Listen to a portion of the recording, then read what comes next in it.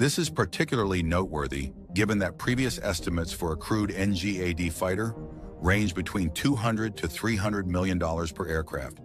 Achieving this cost reduction while incorporating revolutionary new technologies will be a significant challenge for Boeing and the Air Force.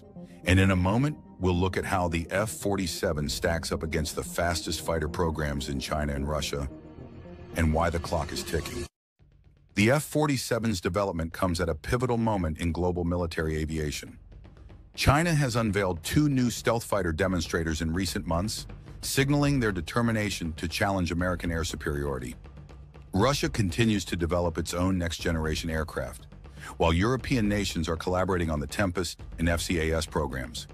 This global race for air dominance underscores the strategic importance of the F-47 program to maintaining America's military edge.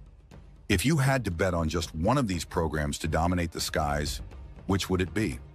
F-47 Tempest, FCAS, or China's J-20?